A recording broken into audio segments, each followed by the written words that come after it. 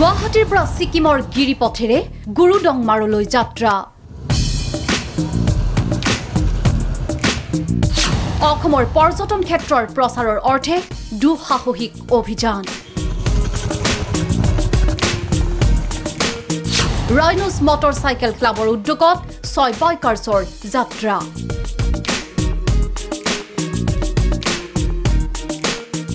নেহৰু ষ্টেডিয়ামত মঙলবাৰে আৰম্ভ হ'ল এক প্ৰত্যাখাৰ যাত্ৰাৰ।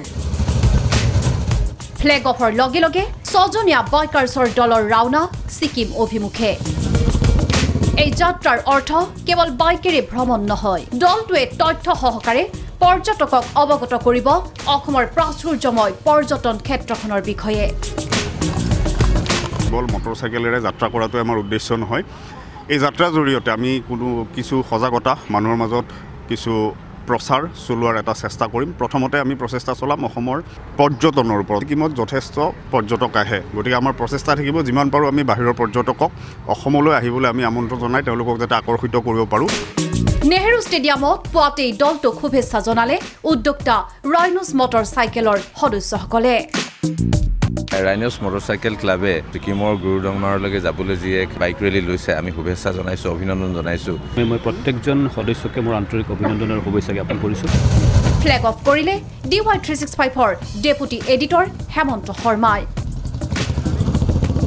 ৰাইনো বাইকাৰ্ছে যিটো যুৱ উদ্যমক গুৱাহাটীৰ পৰা সুদূৰ ছিকিমলৈ অৰ্থাৎ হিমালয়ৰ শিখৰলৈ যিটো যুৱ উদ্যম আগবঢ়াই নিব বিচাৰিছে, তাত মই শুভেচ্ছা জনাইছোঁ। 7 দিনীয়া এই যাত্ৰাত থাকিব বিস্তৃত কাৰ্যসূচী।